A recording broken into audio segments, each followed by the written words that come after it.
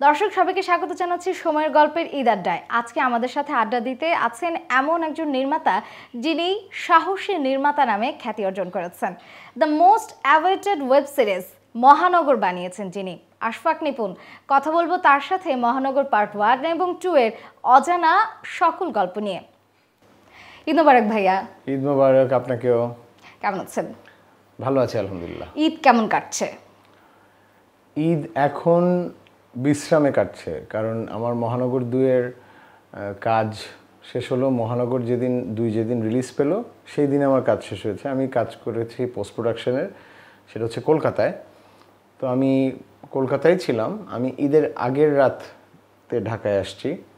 আমি ইউজুয়ালি ঈদটা চিটাগংয়ে করি, চট্টগ্রামে, যেখানে আমি বড় হয়েছি। বাট এবার যেহেতু অনেক দৌড়াদৌড়ি ছিল কাজ নিয়ে ঈদের আগের রাত পর্যন্ত, তো আসলাম। আসার পর থেকে মোটামুটি বিশ্রাম আর কি। এইটা বিশ্রামের ঈদ বলতে পারি আমি। ঈদে তো সালামি একটা অনেক ইম্পর্টেন্ট বিষয়, তো আপনি কি সালামি দিয়েছেন নাকি সালামি নিয়েছেন? আমার কাছ থেকে অন্য সময় তো দিই, আমার কাছ থেকে এবার আমার ছোটরা যারাই আমার কাছ থেকে সালামি চাচ্ছিল, আমি সবাইকে বললাম যে তোমাদেরকে তো সবচেয়ে বড় সালামি আমি দিলাম মহানগর 2। আমার কাছ থেকে আর কি সালামি নিবে? এই 100-500 টাকা তো আসলে, তার চেয়ে তো আমি একটা পুরো সিরিজ দিয়ে দিলাম তোমাদেরকে। গতকালকে আমার ফেসবুক থেকে একটা পোস্ট করেছিলাম যে মহানগর 2 কারা কারা দেখেছেন, আপনাদের মূল্যবান বক্তব্য দিন, একটা কাজের জন্য দরকার। তো আই ওয়াজ থিঙ্কিং যে ওখান থেকে কমেন্ট নিয়েই আসলে আপনাকে কোয়েশ্চেন করব। তো এত প্রশংসা এসছে যে প্রশংসার থেকে আসলে নেগেটিভ কিছু বের করে যে আমি আপনাকে আলাদা কোয়েশ্চেন করবো, সেটা আসলে পাইনি। তো এইটা আমাকেও সবাই বলছে যে 1 এর চেয়ে 2 অনেক ভালো হয়েছে। আমাকে সবাই, মানে বলতে গেলে 99% বলছে যে 2 দেখার পরে আমাদের আসলে 1টা মনে হচ্ছে কিছুই না, বা মাত্র শুরু। 2টা আরও মোর ম্যাচিওর, আরও মোর ইন্ট্রিগিং। আমরা প্রথমে মনে করছিলাম যে কিভাবে আপনি হ্যান্ডেল করবেন। একটা চাপ আমার উপরে ছিল, আমি বলিনি প্রসঙ্গক্রমে, সেটা হচ্ছে যে সিজন 2 করার একটা বিপদ আছে। সিজন 2 করার একটা বিপদ হচ্ছে ফিল্ম মেকারের সাইড থেকে, যে আপনি যদি গ্লোবালি চিন্তা করে দেখেন, সিজন 1 করার সময় কোনো এক্সপেকটেশন চাপ থাকে না। সো আমি যাই বানাই না কেন, সেটা ওয়ার্ক করলে করলো, না করলে নাই। যদি ওয়ার্ক করে যায়, আর যদি মহানগরের মতো ওয়ার্ক করে, মহানগর তো 2 বাংলাতেই ব্যাপক প্রশংসিত।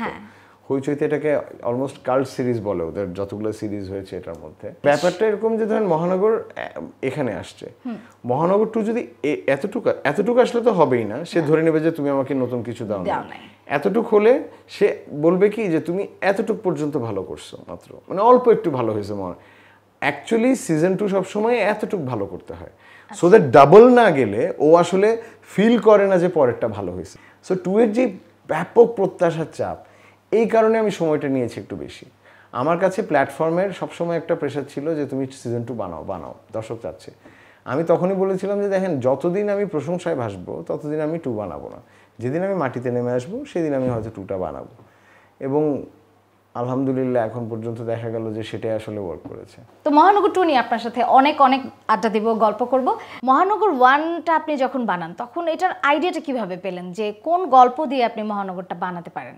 মহানগর 1 যখন বানিয়েছিলাম তখন খুবই ছোট একটা ভাবনা থেকে, আমার মনে হয় কি পৃথিবীর সব ফিল্ম মেকারই যখন কোনো একটা সিনেমা বা কন্টেন্ট তৈরি করার চিন্তা করেন, সেটার সূত্রটা হয় খুবই ছোট একটা ইস্যু থেকে শুরু হয়। আমার মহানগর 1-এর সূত্রটা ছিল, তখন আমি সিঙ্গেল ছিলাম, তখন আমি বিয়ে করিনি। তো আমি যখন, আমার বাসা ছিল মিরপুর ডিএইচএসে, সো আমি যখন আসলে রাতে ঈদের কাজ শেষ করে অথবা বন্ধুদের সাথে দেখা সাক্ষাৎ করে বা আড্ডা দিয়ে যখন বাসায় ফিরতাম, তখন আমাকে রাস্তায় ট্রাফিক পুলিশ আমাকে আটকাতো। আচ্ছা, হ্যাঁ, টহল পুলিশরা আটকাতো প্রায়। আমি হয়তো দেখা যাচ্ছে সিএনজি করে বাসায় ফিরছি, তখন আমাকে আটকালো, আমাকে নামালো। সো এটা এত বেশি পরিমাণে হতো যে একটা পর্যায়ে আমি কাইন্ড অফ বিরক্তই হয়ে গেলাম যে এখন কি প্রবলেম, আমার চেহারাতে কি কোনো সমস্যা, যে আমাকে দেখলে কি খুব বড় কোনো অপরাধী মনে হয়? তো তখন আমি প্রথম দিকে তো খুব সুন্দরভাবেই করতাম, পরের দিকে আমি একটা পর্যায়ে বিরক্ত হয়ে ওদেরকে বলতামও যে আচ্ছা আপনারা কি আসলে কিছু পান? এই যে যাদেরকে আটকান, কখনো তো পেপারে কখনো পড়ি নাই যে টহল দিতে গিয়ে অমুক থেকে অমুক উদ্ধার, এগুলো তো কখনো পড়ি না। তাহলে কি আপনারা ভুল মানুষকে আটকান, নাকি আপনারা আদৌ পান না এটা কেন করেন? তো তখন আমার মনে আছে একজন টহল পুলিশ বলেছিলেন, বেশি কথা বলবেন না, বেশি কথা বললে নিয়ে যাব। তো এইটা তখন এখন অবভিয়াসলি যখন রাতের 12:30 1টার সময় যদি আপনি একা রাস্তায় যদি আপনাকে কেউ বলে যে বেশি কথা বলবেন না, থানায় নিয়ে যাব, তো তখন আমার মনে হলো, তখন ইমিডিয়েটলি আমার মাথায় আসছে যে আমাকে যদি নিয়ে যায় রাতে, তাহলে আমি কাকে ফোন দিব, কে আসবে এই সময়। হ্যাঁ, বিকজ আপনি যেভাবেই বলেন না কেন, মহানগরের রাতটা সবসময় শুনশান হয়। মানে এই সব ক্ষেত্রে আমাকে যদি দিনের বেলা কেউ বলতো, আমি বলতাম হ্যাঁ চলেন, অথবা নিয়ে গেলে গেল। আমি জানি ওখানে লোকজন আছে অনেক এরকম, মানে চিৎকার চেঁচামেচি করলেও অ্যাট লিস্ট কেউ শুনতে পাবে, দেখতে পাবে, বা কেন আমি হয়তো লোক জড়ো করে ফেলতে পারবো, অথবা আমাকে ধরে নিয়ে গেল, আমি হয়তো ফোন দিলে হয়তো 10-12 জন চলে আসবে, আমার পরিচিত বন্ধু বান্ধব বা আমার সহকারীরা চলে আসবে। কিন্তু রাতে যখন হয় তখন আসলে আমি কয়জনকে পাবো, কয়জন ফোন ধরবে। সো এইটা না ইমিডিয়েটলি তখন আমার মাথায় আসছিল। ও আমাকে থানায় যেতে হয় নাই বাই দ্য ওয়ে, কিন্তু আমি বাসায় ফিরলাম। কিন্তু তখনই আমি মনে করলাম যে হোয়াট ইফ, এই যে আমার যে প্রথমেই ভয়টা আসলো যে রাতে যদি আমাকে থানায় নিয়ে যায় তাহলে আমার কি হবে, ওখান থেকে মহানগরের জন্ম।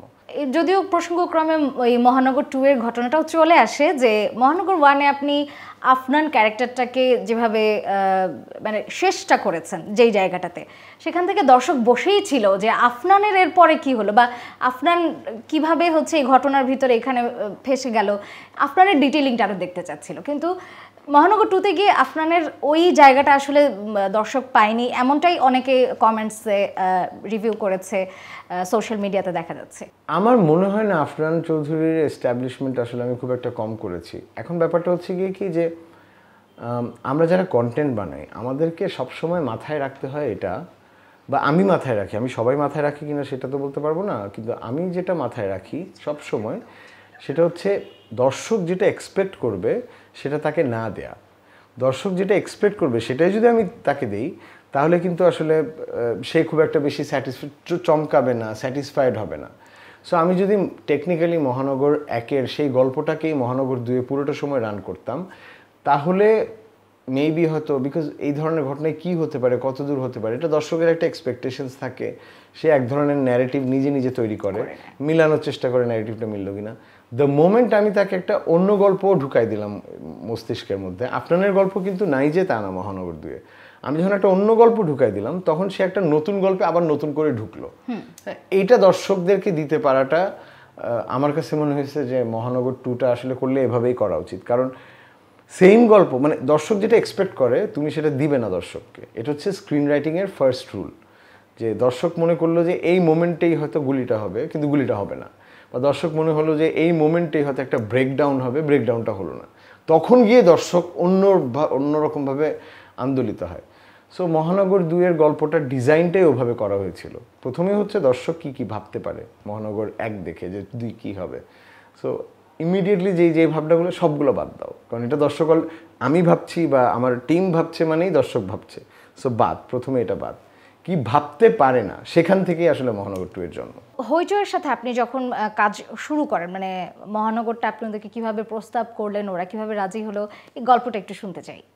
আমি তো টেলিভিশনের জন্য কাজ করছিলাম সব সময়, টেলিভিশনের জন্য কাজ করছিলাম। হইচই তখন অলরেডি প্ল্যাটফর্ম হিসেবে এখানে চলে এসছে। তখন অলরেডি ঢাকা মেট্রো, মানিহানি, 71 এগুলো করা শেষ হইচইয়ের। তো হইচই বাংলাদেশের যিনি হেড প্রেসিডেন্ট সাকিব আর খান, তো উনি আমাকে খুব পছন্দ করেন, আমাদের বড় ভাই খুব পছন্দ করেন। উনি টেলিভিশনেও আমরা একটা কাজ করেছিলাম লাস্ট, দ্বন্দ্ব সমস্যা একসাথে। তো উনি প্রায় বলতেন যে আপনি সিরিজ করেন, আসেন সিরিজ করেন। এখন আমি তো সিরিজ বানাতে পারি না, আর আমি টেলিভিশনেও কোনো সিরিয়াল করিনি। সেই 2010, এখন থেকে 13 বছর আগে একটা সিরিয়াল করেছিলাম 52 এপিসোডে, মুকিম ব্রাদার্স। এরপর করিও নাই। সো আমি খুব একটা বেশি করতাম না যে করবো কি করবো না। একদিন উনি আমাকে জানালেন যে হইচইয়ের নতুন কন্টেন্ট হেড অনিন্দ ব্যানার্জি, উনি ঢাকায় আসবেন কিছু ফিল্ম মেকারের সাথে মিট করতে। সো আমি চাই আপনি আসেন। আমি মিট করলাম আলাদা করে, শাওকি মিট করলো আলাদা করে, শিহাব শাহিনরা মিট করলো আলাদা করে, আরও অনেক মেকার অংশ মিট করলো আলাদা করে। আমাকে বলা হয়েছিল যে আপনি কোনো গল্প থাকলে নিয়ে আসবেন, যেহেতু উনি কম সময়ের জন্য আসছেন। আমার তখন না কোনো গল্প ছিল না মাথায়। আমি তখন গেলাম, গিয়ে আমি ওনার সাথে আড্ডা মারলাম হচ্ছে আমাদের দেশের পলিটিক্স, ইন্ডিয়ান পলিটিক্স, এবং দেখলাম কি ওনার সাথে আমার টেস্টে খুব মিলে, আড্ডাতে খুব মিলে যায়, যে উনি যেই ধরনের চিন্তা করেন আমি সেই ধরনের চিন্তা করি। তো উনি তখন বললেন যে ওকে ঠিক আছে, তাহলে পরে কথা হবে, যেহেতু সময় শেষ। আমি বের হয়ে ভাবতেছি যে আল্লাহ, আমি তো গল্প নাই, গল্প দিলাম না, চাপাবাজি করে আসছি অনেক, মানে এই যে অন্য গল্প, বাকিরা তো সব গল্প টল্প নিয়ে যাবে। কিন্তু এই যে ওনার সাথে আড্ডাটা মারলাম, এই আড্ডাটার একটা প্রভাব যে রয়ে গেছে সেটা আমি জানতাম না, কারণ অন্যরা তো গল্প দিল, গল্প নিয়ে কথা বললো, কিন্তু আমার সাথে আড্ডাটা ওনার মনে ছিল। উনি কলকাতায় ফেরত গেলেন, ফেরত গিয়ে আমার সাথে আবার যোগাযোগ করলেন, বললেন যে তুমি আমাকে একটা প্রপোজাল দাও সিরিজের। আমি বললাম আপনাকে, মানে আমি অনেকগুলো প্রপোজাল পাইছি, বাট আমি তোমার সাথে কাজ করতে চাই, তুমি একটা সিরিজের প্রপোজাল দাও। তখন আমি আমার সাবরিনা বলে একটা সিরিজ আছে, সেটার আমি একটা প্রপোজাল দিয়েছিলাম ওদেরকে। তাদের আইডিয়াটা খুব পছন্দ হয়, তারপর বললো তুমি ওটা লিখে পাঠাও। এখন লেখালেখি তো আমি পারি না, আমি সেটে গিয়ে স্ক্রিপ্ট লিখি, ডায়ালগ, স্ক্রিন প্লে সব সেটে বসে ঠিক করি। সো ওনারা যখন বললেন যে স্ক্রিন প্লে ছাড়া তো আমরা তো কোনো প্রজেক্ট রান করি না, আমি অনেক চেষ্টা করলাম লেখার জন্য, আর লেখা হয় না। 4-5 মাস ঘোরাঘুরির পরে ওই প্রজেক্ট আর হয়নি, হলো না। তখন আমাকে অনিন্দ্য ব্যানার্জি হইচই থেকে বললো যে মেবি হয়তো আমাদের আসলে ব্যাটে বলে মিলতেছে না, দেখা যাক কোনোদিন হয়তো একসাথে কাজ করব বলে উনি তারপরে গেল। আমি ভাবলাম যে এই যে একটা সুযোগ আসছিল ঘরে, চলে গেল। তারপর একদিন সাডেনলি উনি আবার ফোন দিলেন, তখন আমার টেলিভিশনে দুটো কাজ খুব হিট হয়েছে, ভিকটিম অ্যান্ড ইতিমা, ওই ঈদে খুব হিট হয়েছিল তো দুটো কাজ। উনি আমাকে এক ফোন দিলেন, ফোন দিয়ে বললেন যে তুমি আমাদেরকে সিরিজ দিতে হবে না, কারণ তুমি সিরিজ লিখতে যে পরিমাণ সময় নাও, তুমি আমাদেরকে এরকম একটা 70 মিনিটসের কন্টেন্ট বানায় দাও, যেটাকে আমরা আমরা আমাদের প্ল্যাটফর্মে চালাবো। তখন আমি একটা গল্প দিলাম কষ্টনীর, যেটা আমার ওটিটিতে প্রথম কাজ, হ্যাঁ, যেটা হইচই নিয়ে নিল, 70 মিনিটের একটা গল্প। কিন্তু এই ধরনের গল্প ধরেন বাংলাদেশে আমরা টেলিভিশন অলরেডি করে ফেলছি, যেটা ইন্ডিয়াতে হয়নি। সো ওনারা খুব পছন্দ করলেন, কিন্তু এখানে দর্শকরা কাইন্ড অফ একটু ইউজড টু যে এই গল্প তো আমরা টেলিভিশনে দেখি আনো। তাই আমি ভাবলাম যে সেকেন্ড টাইম সুযোগ গেল।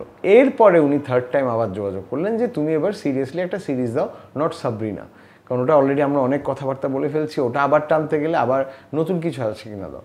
তখন আমি মহানগরটা দিলাম, এবং মহানগরের 1 পাতার সিনপসিস লিখে পাঠিয়েছিলাম, ওটা পড়ে উনি বললেন যে ডান, গুড, লেটস ডু ইট। এইটা বলার পরে তখন আমি একটু সাহস পেলাম। তারপরে আমি বললাম যে আচ্ছা ঠিক আছে, মহানগর আমি প্রপোজ করেছিলাম যে আমি মোশাররফ করিমকে ওসি হারুন ক্যারেক্টারে চাই, ভেরি কালারফুল ক্যারেক্টার। আমি ওনারা বললেন যে কেয়া বাদ, যদি আসলে পাওয়া যায় ওনাকে তাহলে তো খুবই ভালো। হইচইয়ের একটা খুব ভালো ব্যাপার হচ্ছে ওরা কাস্টিংয়ে কখনো মানে ইনফ্লুয়েন্স করার চেষ্টা করে না। আমি যাকে নিয়ে করতে চাই না কেন, আমি বলে না, অন্য আর্টিস্টরাও, অন্য ডিরেক্টররাও যারা কাজ করে, ওরা কখনো কাস্টিংয়ে ডিকটেট করতে চায় না যে অমুককে নেন, সিনেমার একজনকে নেন, বা চঞ্চল চৌধুরীকে নেন, আফরান নিশোকে নেন, মোশাররফ করিমকে নেন, এটা ওরা কখনো বলে দেয় না।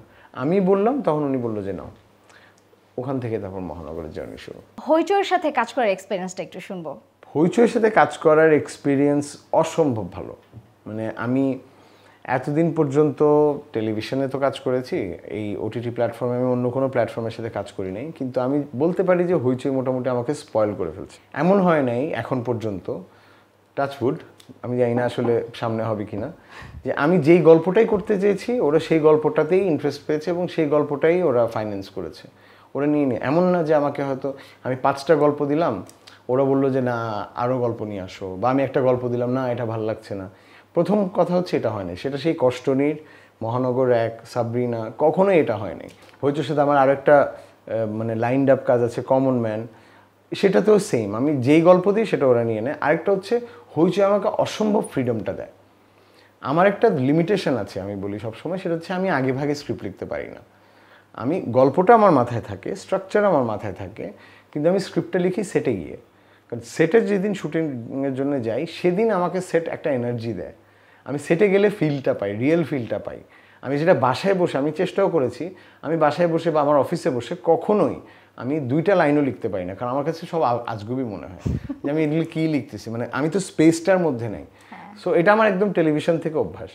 এখন হইচই এমন একটা ইন্টারন্যাশনাল প্ল্যাটফর্ম যে ওরা একদম ঘড়ির কাটার মতো কাজ করে, স্ক্রিন প্লে ছাড়া কাজ করবে না, এবং সেটাও কি ফার্স্ট ড্রাফট ওরা কারেকশন পাঠায়, সেকেন্ড ড্রাফট হয়, থার্ড ড্রাফট হয়, এরকম করে। কিন্তু মানে ভেরি মানে কাইন্ড অফ দেম, যে ওরা যেদিন বুঝতে পারলো যে আসলে ওকে স্ক্রিপ্ট লিখতে বললে লাভ নেই, তাহলে কোনো প্রজেক্ট নামবে না, কারণ ও গড়িমসি করবে, আজকের কথা বলবে কালকে দিচ্ছি, এটা পেছাবে, তার চেয়ে বরং ওকে ছেড়ে দেই, ও নিজের তাগিদেই করে ফেলবে। এক্স্যাক্টলি এভাবে আমাকে হইচই কাজ করতে দেয়। আমি যতগুলো কাজ করেছি, সেই কষ্টনীর থেকে শুরু করে 4 নম্বর কাজ, কোনোটারই আমার স্ক্রিপ্ট দেওয়া হয়নি। আমি স্ক্রিপ্ট সেটে বসে আমার মতো করে উইথ অল মাই অনেস্টি আমি এই জিনিসটা করেছি। ওরা দেখে যে আমার অনেস্টি ঠিক আছে কিনা, যেটা অবশ্যই থাকে, বিকজ আমি কাজের ব্যাপারে সবসময় খুব সিরিয়াস। এরপরেও যখন আমি যেহেতু আমি স্ক্রিপ্ট শেয়ার করি না, সেহেতু আমি অনেক গল্পের অনেক কিছুই হইচইকে আগে ভাগে জানাইও না, আমি সারপ্রাইজ হিসেবে রাখতে চাই। যখন ওরা আমার এডিটটা দেখে তখন দেখে যে আচ্ছা এটা তো বলো নাই তুমি, এই যে ওদেরকে সারপ্রাইজ করার ব্যাপারটা, এটা আমাকে খুব, আমি তখন ওদেরকে বলেছি যে আপনি সারপ্রাইজ হলেন না, তাহলে দর্শকও সারপ্রাইজ হবে। ট্রুলি স্পিকিং, এই যে আপনি যে হইচইকে সারপ্রাইজ করতে যে দর্শকদেরও কিন্তু অনেক বিরাট ভাবে সারপ্রাইজ করে ফেলেছেন অলরেডি। হ্যাঁ, ইভেন মহানগর 2 যারা দেখেছেন তারা জানেন যে মহানগর 2 এর যে একটা শেষ দৃশ্য, যেটা আমি এখানে বলছি না, সেটাও কিন্তু আসলে হইচই কর্তৃপক্ষ জানতো না। আমি আমার মতো করে শুট করে ফেলে তারপরে দিলাম, দেন দে ওয়ার লাইক হোয়াট, এটা কি হইলো। সো এইটা আমার খুব মজা লাগে। তো হইচইয়ের সাথে কাজ করার এক্সপিরিয়েন্স খুব ভালো, দে ভেরি প্রফেশনাল। সেই কারণে আমার আসলে ওদের সাথে 4টা কাজ করা হয়ে গেছে, বিকজ ব্যাক টু ব্যাক আমিও আরাম পাই, ওরাও সামহাও আমার সাথে কাজ করে খুশি, সব কিছু মিলে। এখন তো ওরা মহানগর 3 এর অ্যানাউন্সমেন্টও দিয়ে দিল। হ্যাঁ, আমি সেটাই দেখলাম হইচইয়ের একটা ইয়েতে মোশাররফ করিম আর অনির্বাণ একসাথে বসে, না ওটা তো ছিল মহানগর 2 আসার আগে একটা সন্ধ্যা, ওই কিছুদিন আগে 6 days ago, এই পরশুদিন অনির্বাণের পেজ থেকে আমার সাথে অনির্বাণের ছবি আপ করা হয়েছে, যেটাতে লেখা আছে যে খেলা এখনো শেষ হয় নাই, খেলা বাকি আছে, দেখা হবে শীঘ্রই, #খেলা হবে। অনির্বাণ আর আমি একসাথে দাঁড়িয়ে আছি। It's a great announcement. এই প্রথম মনে হয় একদম সময় টিভির পর্দায় প্রথম হচ্ছে আশফাক নিপুন সরাসরি বললেন যে মহানগর 3 আসছে, এবং সেটি পোস্ট কিন্তু অলরেডি অনির্বাণ ভট্টাচার্য, মানে কলকাতার আর্টিস্ট, তিনি কিন্তু অলরেডি দিয়ে দিয়েছেন ঘোষণা। Wow, it's a great movement for us. হ্যাঁ, সো ওই যে কাজ করার যে আনন্দটা, প্রফেশনালিজম, হ্যাঁ, এটা আমাকে অনেক বেশি ডিসিপ্লিনও করেছে। মানে আমি তো ইনডিসিপ্লিন ফিল্ম মেকার, আমি বলেই নি এটা, আমার আর্টিস্টরাও জানে। আমি প্রথমে ক্ষমা চেয়ে নিই যে ভাই আমি অসম্ভব ইনডিসিপ্লিন, আমি অসম্ভব খাপছাড়া, আমার যেটা মনে আসে আমি সেটাই করি। সো আপনারা যদি এটার সাথে অ্যাডজাস্টেড হতে পারেন, অ্যাডজাস্ট করতে পারেন, তাহলে প্লিজ কাম অন বোর্ড। আর যদি না পারেন তাহলে আমরা না করি এরকম। সো আমি যাদের সাথেই কাজ করেছি, আমি তো একদম সেই মোশাররফ করিম থেকে শুরু করে আফরান নিশো, মেজাবিন, তিশা, অপি করিম, আমি সবার সাথে, সাবিলা, সাফা, সবার সাথে কাজ করেছি। সো সবাই ওইভাবেই চলে আসে। তো এই কারণে আমার হইচইয়ের সাথে কাজ করার এক্সপিরিয়েন্স খুব ভালো। আচ্ছা, এইবার একটু শুনতে চাইবো যে behind the scene, I mean শুটিংটা কোথায় করেছেন মহানগরের 1 এবং 2 দুইটারই? মহানগর 1 যেটা 2 বছর আগে 2021-এর 25শে মে রিলিজ হয়েছিল, হ্যাঁ, প্যান্ডেমিকের সময়, সেটার পুরোপুরি শুটিং বাংলাদেশে করা। কারণ আসলে আমার বাইরে যেতে হয় না, পোস্ট প্রোডাকশনও পুরোপুরি বাংলাদেশে করা। আর মহানগর 2-র বেশিরভাগই শ্যুট এখানে করা, আর পোস্ট প্রোডাকশন করার জন্য আমরা গেছি ওখানে, অনির্বাণের শ্যুটটা হয়েছে ওখানে। বিহাইন্ড দ্য সিনের জন্য সবচেয়ে মেইন আকর্ষণ, যেটার জন্য দর্শক খুব ওয়েট করে, আপনার কোনো মেমোরিজ, মজার হোক বা নেগেটিভ, যে কোনো কিছু? আসলে দুইটার ক্ষেত্রেই, 1 এবং 2 দুইটাতেই। ওটিটি শুটিং এর একটা সুবিধা হচ্ছে কি, প্রায় 20-22 দিন শ্যুট হয় ওটিটি, যে কোনো ওটিটি কন্টেন্ট। মানে আমি করি ইউজুয়ালি 16-17 দিনে সবাই শেষ করে ফেলে, আমার 20-21 দিনের মতো লাগে। তো এই 20-21 দিনে অনেক ধরনের ঘটনা হয়। মানে আর মহানগরের কথা যদি বলি, মহানগর স্পেশাল ওই জায়গা থেকে যে মহানগরের যেহেতু রাতের গল্প, মহানগর 1ও ছিল রাতের গল্প, মহানগর 2ও রাতের গল্প। সো শ্যুটটা হতো রাতে, শ্যুটটা দিনে হতো না। হ্যাঁ, কারণ দিনের আলো দরকার নেই শ্যুট করার। মহানগর 2-তে অল্প একটু পোর্শন দিনের আলো আছে, সেটা হচ্ছে ফ্ল্যাশব্যাক বোঝাতে। সো রাতে শ্যুট করার একটা অন্যরকম মজা আছে। মহানগর 1-এ যেই মজাটা ছিল সেটা হচ্ছে, মহানগর 1-এ তো আমরা একটা থানায় শ্যুট করেছিলাম, এবং সেটা ঢাকার বাইরে সেট বানায় করা। মানে আমরা একটা অ্যাব্যান্ডেন বিল্ডিং, ওটাকে আমরা প্রপ আপ করে, রং করে, তারপরে প্রপস দিয়ে আমরা সাজিয়ে করেছিলাম। সো মহানগর 1-এ প্রায় আমরা 16 দিন শ্যুট করেছিলাম ওখানে। 16 দিনের জন্য একদম সব কাস্ট অ্যান্ড ক্রুকে নিয়ে গেছিলাম আমাদের সাথে। আমরা থাকতাম পাশে একটা রিসোর্টে, ওখান থেকে নেমে এসে শ্যুট করতাম পাশাপাশি। সো ওটা একটা ফান ছিল, because the whole unit was United, মানে একসাথে। মানে সবাই সন্ধ্যা 6টায় শুটিং শুরু হয়, ভোর 5টায় শেষ হয়, ভোরবেলা নাস্তা খেয়ে সবাই একসাথে হোটেলে যায়, ঘুমায়, তারপর দুপুরবেলা আবার উঠে দুপুরের খাওয়া খেয়ে আবার লাইট করতে চলে আসে, আর্টিস্টরা রেডি হয়, মেকআপ নেয়। সো ওটা ছিল একদম একটা লাইক আ ফ্যামিলির মতো। মহানগর 1, হ্যাঁ, একদম পুরো ফ্যামিলি, 6টা ক্যারেক্টার, এরা সবসময় থাকতো। আমি মেইন ক্যারেক্টার বলছি যারা অ্যাক্টিং করেছে, আর টিমটা থাকতো। সো খুব মজা ছিল। মহানগর একে যদি আমি বলি, মহানগর একে একটা একটা ব্যাপার ছিল। মহানগর একে আমার মনে আছে এখনো, রাতের বেলা কি একটা শ্যুট করতে গিয়ে হঠাৎ করে গ্লাস ভেঙে গেল, মানে গ্লাস পড়া ছিল, পানি খাওয়ার গ্লাস ভেঙে গেল, জাস্ট গ্লাস ভাঙলো। আর লাইট ইউনিটের কেউ একজন মনে হয় বলে উঠলো যে সুপারহিট। আমি তো গ্লাস ভাঙলো ওখানে, আমি আরও চিন্তা করছি এখানে গ্লাসটা রাখলো কে ভাঙার জন্য, মানে ভাঙলো কেন। আর ওখান থেকে শুনি সুপারহিট। আমি বলি কি বলে, তখন ওরা এসে বলে যে বস সিরিজ তো হিট, সুপারহিট কেন, গ্লাস ভাঙছে। আমি বলি গ্লাস ভাঙছে বলে সুপারহিট, আমি এত কষ্ট করতেছি, সবাই এত কষ্ট করতেছে, এগুলোর জন্য হবে না, একটা গ্লাস ভাঙার জন্য সুপারহিট হবে। আমি পাট বলে আমি বলে না সত্যি সত্যি এটা হয়। এবং সেই মানে লাইট ইউনিটের অথবা আর্ট ইউনিটের সেই লোকটা আমাকে এক্সাম্পল দিচ্ছে যে অমুক সিনেমায় এটা এরকম ভাঙছিল, অমুক সিনেমায় এটা হয়েছিল। আমি সে আরে রাখো এগুলা, কি তাহলে তো সবাই গ্লাসই ভাঙতো আর কি হবে। সে আবার বলে ইচ্ছে করে ভাঙলে হবে না বস, হ্যাঁ মানে এটা অটোমেটিক্যালি ভাঙতে হবে। তো ইন্টারেস্টিংলি যখন মহানগর আসলে ব্যাপকভাবে জনপ্রিয় হলো, আমার না হঠাৎ করে একদিন ওর কথাই মনে পড়ছে যে আসলে গ্লাসটা যে ভাঙছে ওটার কি কোনো কিছু আছে, কুসংস্কার অবশ্যই এটার। তো এবার যখন মহানগর 2 শ্যুট করছিলাম, তো আমি আমার এডিদেরকে বলছিলাম যে খেয়াল রাখবা যেন কোনো গ্লাস ভাঙে। কারণ আমি যখন জানলাম যে গ্লাস ভাঙার কারণে এবং শ্যুট হয়ে যাচ্ছে গ্লাস ভাঙে না, আবার ইচ্ছে করে ভাঙলেও হবে না। তো আমি আমার এডিদেরকে বলতাম কোনো গ্লাস যদি ভাঙে তাহলে দেখো গ্লাস তো ভাঙে নাই। আমি বলতাম কবির গ্লাস তো ভাঙে নাই, নাদবি গ্লাস তো ভাঙে নাই, সিরিজ তো আর হিট করবে না। তো ওরা তো হেসে উড়ে দিত, কী বলেন আপনি বানাচ্ছেন। আমি না গ্লাসের একটা ফ্যাক্টর আছে।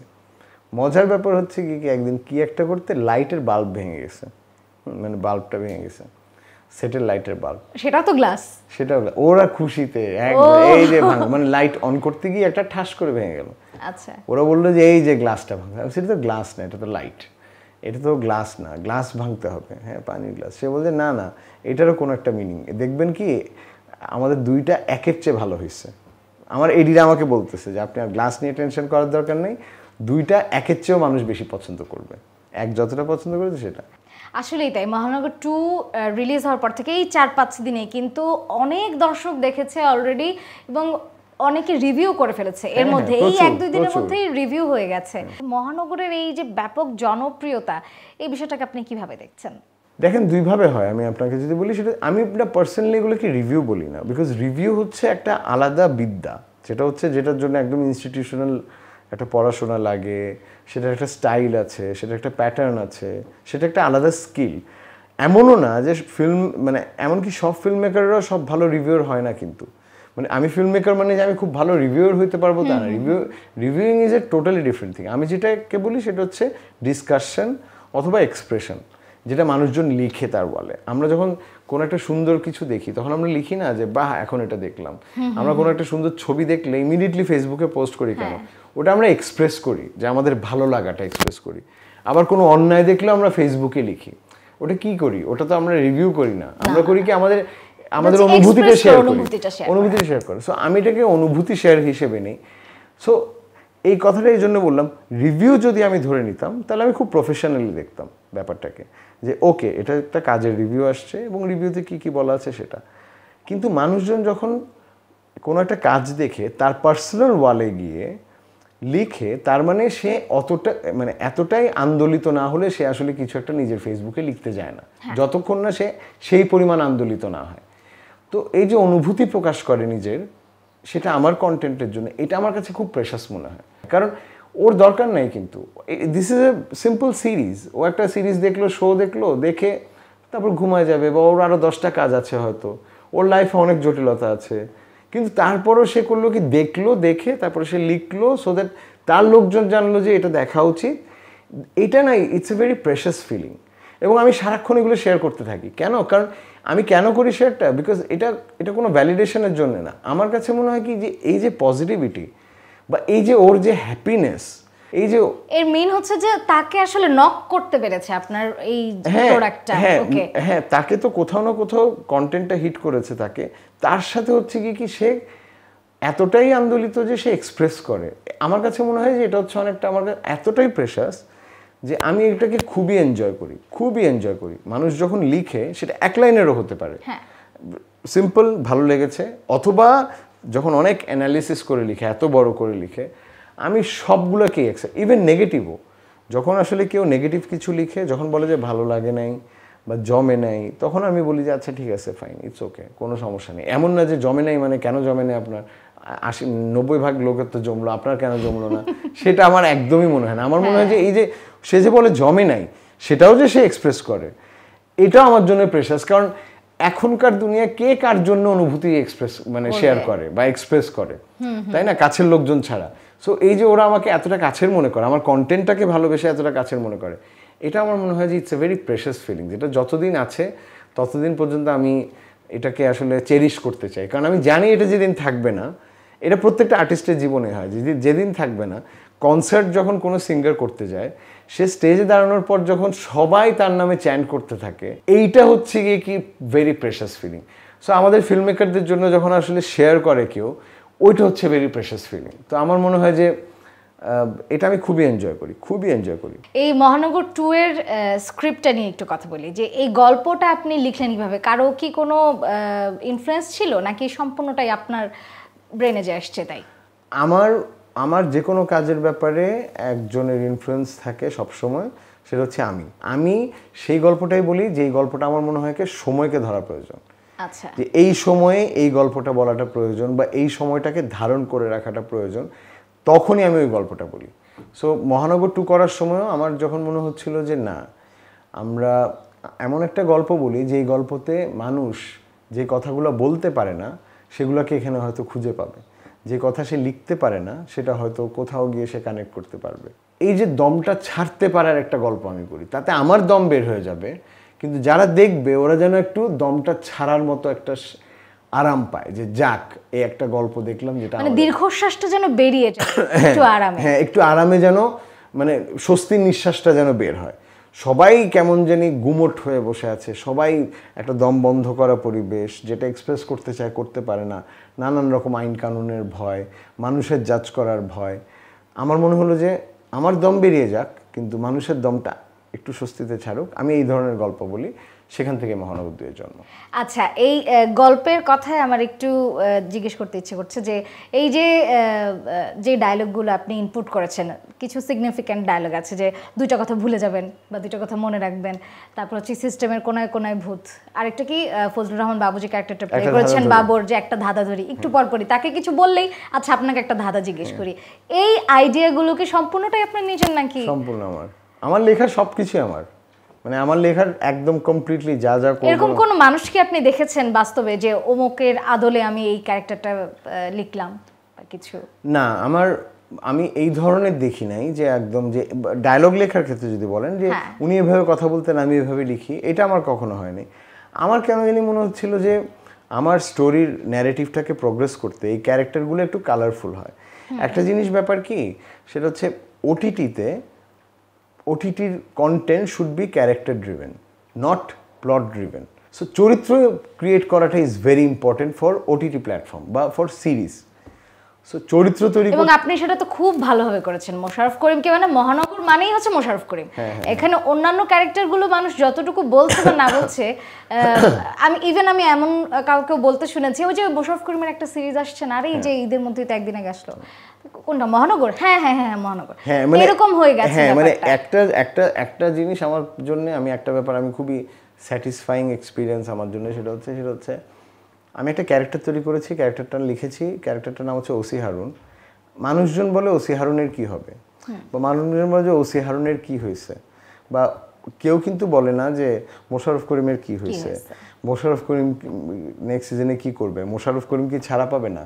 সবাই লিখে ওসি হারুন কি ছাড়া পাবে, ওসি হারুন কি ধরা খাইছে, ওসি হারুনের কি এই হয়ে গেল, কি করলেন এটা ওসি হারুনের সাথে। এই যে ক্যারেক্টারটা নিয়ে কথা বলে সবাই, এইটা আমার কাছে খুবই, মানে I feel very good about it, যে না যাক একটা ক্যারেক্টার, সেটা আসলে তার অ্যাক্টরকে ছাপিয়ে সে যখন আসলে ওই পুলিশের ড্রেসটা পরে সে দুটো কথা মনে রাখবেন বলে, তখন কেউ মনে রাখে না যে সবাই জানে সেটা হচ্ছে ওসি হারুন।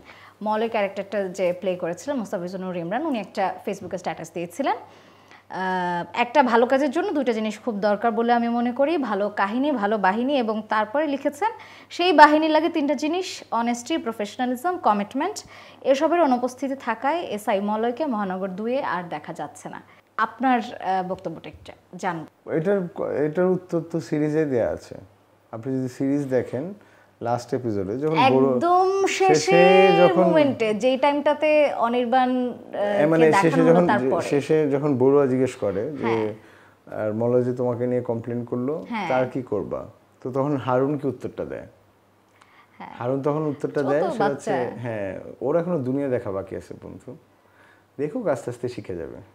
আপনি কি তাহলে এই স্ট্যাটাসের বদলে এই অ্যানসারটাই দিচ্ছেন? না, আমি বলছি অনেক সময় এটাই হচ্ছে ভেরি আইরনি যে আপনি ছবি অনেক কথা বলে ওঠে বা ছবিতে অনেক কথা বা কন্টেন্টেই আসলে অনেক কিছু উত্তর আছে, সেটাই বললাম আর কি।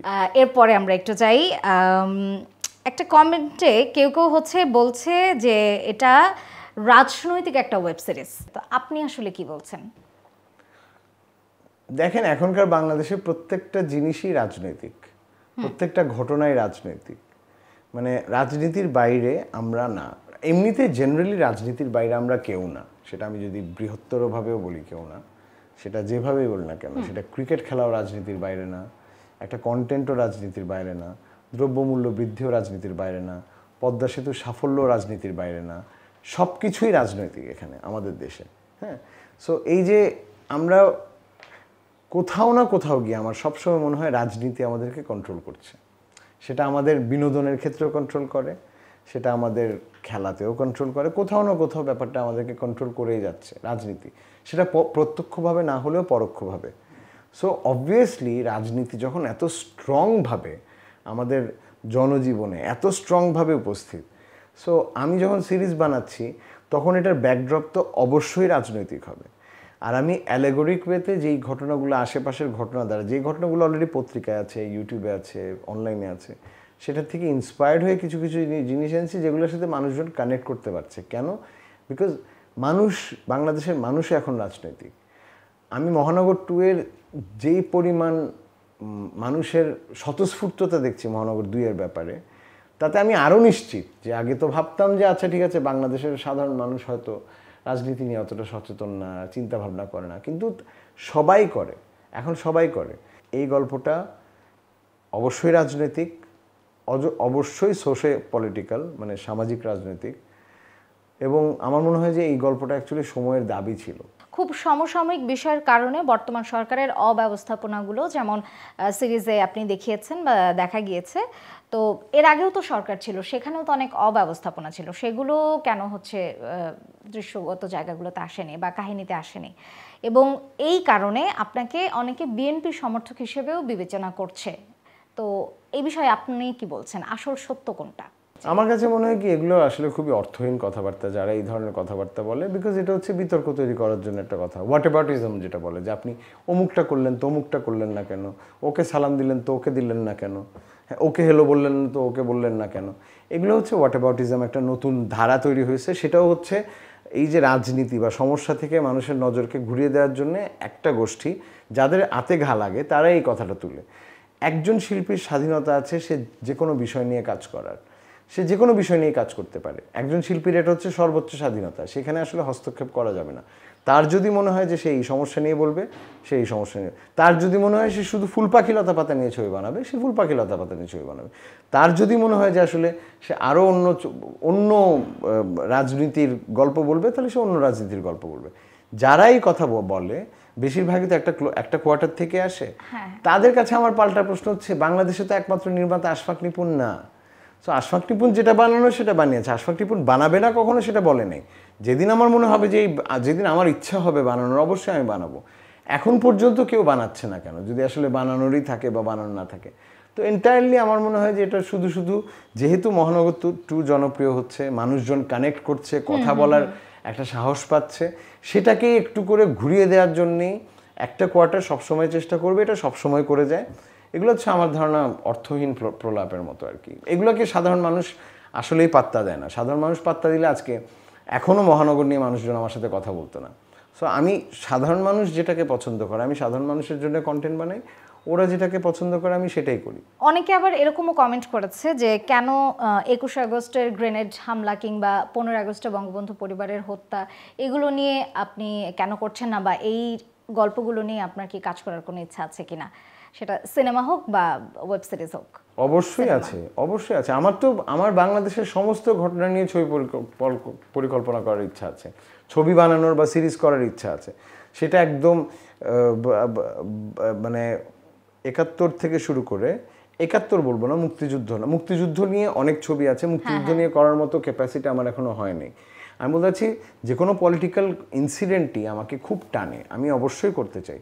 কিন্তু আমাদের দেশের আরও একটা বড় সমস্যা এই ধরনের ছবি করতে গেলে, সেটা হচ্ছে আপনি শিল্পীকে স্বাধীনতা দিতে হবে। সেটা সত্য ঘটনা অবলম্বনে হলেও শিল্পীকে একটা স্বাধীনতা দিতে হয়, কারণ শিল্পীর কাজ হচ্ছে তার ভার্সনটাকে দেখানো, সে কিভাবে ছবিটাকে দেখছে সেটা দেখানো। সেই পরিবেশ কি আদৌ আছে? আমি যদি আসলে দেখা যাচ্ছে 21শে আগস্ট নিয়ে কিছু একটা করতে যাই, তখন আমাকে দেখা যাবে কি অমুক অমুক অমুক জায়গা থেকে ভ্যালিডেটেড হয়ে তারপরে গল্পটা বলতে হবে। অথবা আমি যদি দেখা যায় যে আমাদের দেশের একটা কালো অধ্যায় যেটা 15 আগস্ট, সেটা নিয়ে বলতে যাই, তখন দেখা যাবে অমুক অমুক অমুক জায়গা থেকে ভ্যালিডেটেড হয়ে আসতে হবে, না হলে এই গল্পটা বলা যাবে না। আমি যে আমার আন্ডারস্ট্যান্ডিং, আমার ফাইন্ডিং, এটা যে আমি বলবো, সেটা করা যাবে না। আমাদের দেশে শুধুমাত্র সিনেমার ক্ষেত্রে বা ভিজুয়াল কন্টেন্টের ক্ষেত্রে এই আবদারটা করা হয়। যখন কোনো রাইটার বই লিখেন, বইমেলায় বই বের করেন, সেটা যে কোনো ইনসিডেন্ট নিয়ে, সেটা 21শে আগস্ট নিয়ে, সেটা 15 আগস্ট নিয়ে, সেটা গণতন্ত্র দিবস নিয়ে, 90 এরশাদের পতন নিয়ে, সেটা ইভেন কি আমি শাহবাগ আন্দোলন নিয়ে যদি কোনো বই বের করেন, তাকে এসবের মুখোমুখি যেতে হয় না। যখনই আমরা কন্টেন্ট বা সিনেমা বানাতে যাই, তখনই এই প্রশ্নগুলো আসে যে এটুক দেখানো যাবে না, এটুক দেখানো যাবে। আমি একদম রিসেন্ট একটা এক্সাম্পল দিই, তাহলে আরও ক্লিয়ার বুঝতে পারবেন। হোলি আর্টিজান ঘটনার আলোকে আমাদের দেশের মোস্তফা সরোয়ার ফারুকী একটা ছবি বানিয়েছেন, হোলি আর্টিজান। হোলি আর্টিজানের ঘটনা না, তার আলোকে, যেটা হয় কি world wide inspired by true events থেকে ছবিগুলো হয়। সেই ছবি কি এখনো সেন্সর বোর্ডে আটকে আছে না? 4.5 বছর আজকে আটকে আছে। সো এই যে যারাই জিজ্ঞেস করে যে অমুক অমুক ঘটনা নিয়ে আপনি পারবেন কিনা, আমি তো জানি এগুলো কোন কোয়ার্টার থেকে আসে, তারা এই জিনিসটা বুঝে না যে আমি সব ঘটনা নিয়েই বানাতে চাই, কারণ আমাদের দেশে এত এত ঘটনা। কিন্তু সেটা কি আদৌ কি মুক্তি পাবে? সেটা কি আদৌ মুক্তি পেতে দেওয়া হবে? আমরা তো সেটার ব্যাপারে জানি না যে সেটা আদৌ কতটুকু করা হবে। আমাদের দেশে বঙ্গবন্ধুকে নিয়ে একটা ছবি বানানোর জন্যে ভারতের মেকারের কাছে যেতে হয়। আমাদের দেশে যে এত বছর ধরে ফিল্ম মেকার, তাহলে ইনারা আমার কাছে কিভাবে আবদার করেন যে আপনি অমুক অমুক বানান? কারণ কেউ তো বঙ্গবন্ধুর ছবিই দেশের ডিরেক্টর বানাবে, সেই আবদারই তো করতে পারে নাই কেউ। হ্যাঁ, সো আমার মনে হয় যে এইসব জায়গায় যে এই চিন্তা ভাবনার গণ্ডিটাকে ছোট না করে আমার মনে হয় একটু বড় করা উচিত। শিল্পীকে স্বাধীনতা দিলে শিল্পী আরও অনেক কিছু করতে পারে। এবং আমাদের আরেকটা জিনিস ভুলে গেলে চলবে না, সেটা হচ্ছে একটা জাতি, একটা দেশ পরিচিত হয় কিন্তু তার অর্থনীতি দিয়ে না, পরিচিত হয় কিন্তু তার আর্টস অ্যান্ড কালচার দিয়ে। সো আমার মনে হয় কি যে আমরা যতদিন এই আর্ট অ্যান্ড কালচারকে বাধাগ্রস্ত করতে থাকবো, আমরা যতভাবেই উন্নত হই না কেন, জাতি হিসেবে মননশীলতা আমরা আসলে উন্নত হতে পারবো না। ওকে, লাস্টলি একটু জানতে চাইবো যে ওটিটি প্ল্যাটফর্মে তো আসলে এই সেন্সর বোর্ডের ঝামেলাটা আসলে থাকে না, তো ওটিটি প্ল্যাটফর্মের এই স্বাধীনতাটা পেয়ে অনেক অনেক কন্টেন্টেই আমরা বাংলাদেশি কিছু কন্টেন্টও দেখছি ইদানিংকালে যে ভায়োলেন্স বা যদি ল্যাঙ্গুয়েস্টিক প্রবলেমের মানে গালিগালাজের বিষয়টাও আমরা ধরি, এরকম অনেকগুলো ইস্যুস উঠে আসছে অলরেডি। এটা সমসাময়িকতার কারণেই হোক, যে কারণেই হোক। এখন এই যে সেন্সর বোর্ডে কিন্তু এই বিষয়গুলো আটকে ছিল, যে ফ্যামিলি শো বা সবাই মিলে একসাথে বসে সিনেমাটা দেখা, যে বিষয়গুলো আমরা অনেক জায়গায় দেখি অনেকে উল্লেখ করতে। তো এই ভায়োলেন্স বা এই গালিগালাজের ব্যবহারটাকে নিয়ে আপনি আপনার বক্তব্যটা একটু জানতে চাই। দেখেন, আমার মনে হয় একদম সিম্পল ব্যাপার। প্রথম কথা, আমি যদি সেন্সর বোর্ড, পৃথিবীর কোথাও সেন্সর বোর্ড নেই। পৃথিবীর সব জায়গায় ফিল্ম সার্টিফিকেশন বোর্ড আছে। ওরা সার্টিফিকেশন দেয়, এটা হচ্ছে 18+, এটা হচ্ছে পিজি, এটা হচ্ছে জি জেনারেল ভিউইং, এটা হচ্ছে প্যারেন্টাল গাইডেন্স, এটা হচ্ছে 18+, এটা হচ্ছে 16, এটা হচ্ছে 14, একদম বলে দেয়া। সো ওখানে একদম ক্লিয়ারলি সার্টিফাই করে দেয়া যে অমুক বয়সের উপরে দেখতে হবে, অমুক বয়সের নিচে হলে দেখা যাবে না। এটা পৃথিবীব্যাপী, যার ফলে ওরা নানান বৈচিত্র্য ছবি করতে পারে। আমাদের দেশে এক মান্ধাত্তা আমলের যে সেন্সর বোর্ড, সেটা হচ্ছে যে কোনো ছবি দিলাম আর ওর মনে হলো যে আমি আটকে দিলাম। এই নীতিটা হচ্ছে কি অসম্ভব একটা, মানে আমরা এখনও আরও 100 বছর পিছিয়ে আছি। প্রথম কথা, এখন ওটিটি প্ল্যাটফর্মের ব্যাপারে বলি, পৃথিবীর কোথাও ওটিটি প্ল্যাটফর্মের জন্য কোনো আলাদা সেন্সর বোর্ড বা নীতিমালা নেই। কেন? কারণ ওটিটি প্ল্যাটফর্মটাই হচ্ছে সাবস্ক্রিপশন বেসড। আপনি টাকা খরচ করবেন, সাবস্ক্রিপশনের জন্য ফি দিবেন, তারপর আপনি দেখতে পারবেন। ফিটা কে দেয়? যে ইনকাম করতে পারে সে ফিটা দেয়, রাইট? সো যে ইনকাম করতে পারে সে হচ্ছে সাবালক বা সাবালিকা। নাবালক তো আর ইনকাম করতে পারে না, সে তো আর সাবস্ক্রাইব করতে পারবে না। সো যে মোমেন্টে আপনি সাবালক বা সাবালিকা, সেই মোমেন্টে আপনার ইচ্ছার বিরুদ্ধে না, ওটিটি দুনিয়ায় হাজার হাজার কন্টেন্ট আছে, আপনি কোনটা দেখবেন সেটা আপনার চয়েস। আমরা যদি এই গালিগালাজ জুজুর ভয় বা আমি বলছি না যে দেখেন আমি আমার দর্শকদের উপর আমার অসম্ভব রকমের আস্থা। আপনি যদি অর্থহীনভাবে গালিগালাজ দেন, অর্থহীনভাবে ধরেন আপনি নগ্নতাও দেখান, আমি যদি বলি, দর্শক সেটা ছুঁড়ে ফেলে দেবে। যদি দর্শক মনে করে যে এটা প্রাসঙ্গিক, ও মাথায় নেবে না এই জিনিসটা, ও দেখবেই না যে এটা আসলে কোন দিক থেকে কোথায় চলে গেল। হ্যাঁ, আমাদের মনে হয় কি দর্শকদের উপর একটু ভরসা করা উচিত। আমরা সব কন্ট্রোল করতে চাই, আমরা চাই যে একজন থার্ড বডি বা আমার একজন রাষ্ট্র এসে ঠিক করে দেবে, দর্শকের রুচিটা ঠিক করে, দর্শকের রুচি ঠিক করে, তুমি এটা দেখতে পারো, তুমি ওটা দেখতে পারো না, তোমাকে এটা দেখতে দেওয়া হবে, এটা তো দর্শকের প্রতি অপমান যে তুমি এটা কেন দেখতে পারবে না, সেটা রাষ্ট্র ঠিক করে দিচ্ছে, রাইট? সো ওটিটিতে গালিগালাজ বলি বা যেভাবে বলি, ভায়োলেন্স বলি, পয়সা খরচ করে যার দেখা সে দেখবে, পয়সা খরচ না করে যার দেখা সেটা দেখবে না। যখনই আপনি কোনো কিছুকে নিষিদ্ধ করবেন তখনই আগ্রহটা আরও 10 গুণ তৈরি হবে। এটাকে এটার মতো থাকতে দেন, কোনো আলোচনাই হবে না, 2 দিন পর মানুষ মুভ অন করে অন্য কন্টেন্টে চলে যাবে। আপনার সাথে গল্প করে আসলে এত ভালো লেগেছে যে আমার ইচ্ছে করছে আমি মানে পারলে সারা দিনই গল্প করতাম, কিন্তু আমাদের তো আসলে একটা সময়ের গণ্ডিতে বেঁধে থাকতে হয়। তো দর্শকের কাছ থেকে আমি বিদায় নিতে চাই না, আপনি যদি একটু দর্শকের কাছ থেকে বিদায়টা নিয়ে নেন। আর হ্যাঁ, ইম্পর্টেন্ট দুটো কথা কিন্তু অবশ্যই বলবেন। দর্শকদের উদ্দেশ্যে আমি বলতে চাই, দুটো কথা মনে রাখবেন। এক, বেশি বেশি বাংলা কন্টেন্ট দেখবেন। আপনারা বেশি বেশি বাংলা কন্টেন্ট দেখলে আমরা আরও বেশি বেশি বিচিত্র রকমের বাংলা কন্টেন্ট বানাতে পারবো। 2, সেটা হচ্ছে আপনারা পাইরেসি করে বাংলা কন্টেন্ট দেখবেন না প্লিজ, কারণ আমরা অনেক কষ্ট করে কাজ করি, প্ল্যাটফর্মগুলো অনেক টাকা ইনভেস্ট করে এই কাজের পিছনে, আমরা অনেক সময় নিয়ে কাজ করি। আপনারা যদি সাবস্ক্রিপশন করে বা সাবস্ক্রাইব করে যদি আসলে কাজটা দেখেন, তাহলে আমাদের জন্য পরের কাজটা আরও বেটার করার জন্য আমাদের খুব খুব সুবিধা হয়।